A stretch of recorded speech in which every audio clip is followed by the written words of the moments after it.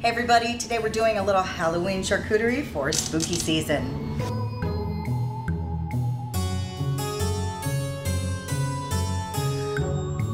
To start, we're gonna go with a couple of happy little wheels of brie. We're gonna add some of these gorgeous little manchego slices. We're gonna kind of place them in throughout the tray, spread them out, give yourself some room to play. You can make different fun shapes with these. You can kind of go in give yourself little sections to play with. Let's start with prosciutto. You can make little rosettes with these. You can slice it up, place them right in here. Fill up the board however you want. You can play with this a million different ways. We're gonna use some nice cheeses today, some like a little bit fancier meats, a little bit more traditional charcuterie options. But again, you can always use whatever you want. Charcuterie has become so popular, you can kind of make it whatever it is that you want to make it. Here we have a little hard salami.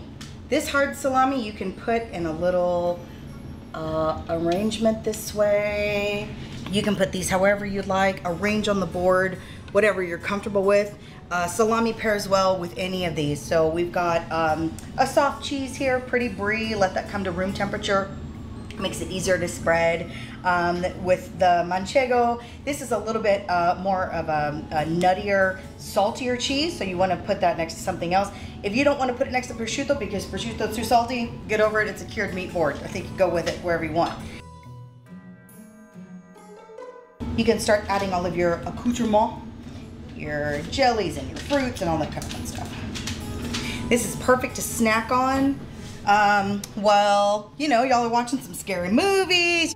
So this is a goat cheese, so I don't touch it. I left it in the little wrapper, but these already come wrapped at HEB. So you literally just take it out, smear it on the board, however you want. I like this one. This chev is whipped, so it's really nice and soft. I like to put a little blackberry jam over it, around it. It gives it some really pretty color. We're gonna put in here, we're gonna leave some holes. I leave the olives in little bowls. We're gonna add some more fruit here. We're gonna put some little berries on this side. Fill in any little dark spots or any empty spots with color. Here, let's give them some guts. I did an assortment of crackers because I want to try a bunch of different things. I made some little bats out of flour tortillas. You can make these out of bread. I fried little baby bats, and you can kind of place these in here just for a little bit of, you know, extra added little Halloween fun. Put these all over the board. Make sure you give yourself tiny little forks, tiny little cheese knives, little spoons for these guys if you don't want to touch, but you know how it goes, and everybody ends up with a knife, and you end up digging in anyway. But here we go, Halloween charcuterie board. Have a spooky season, guys.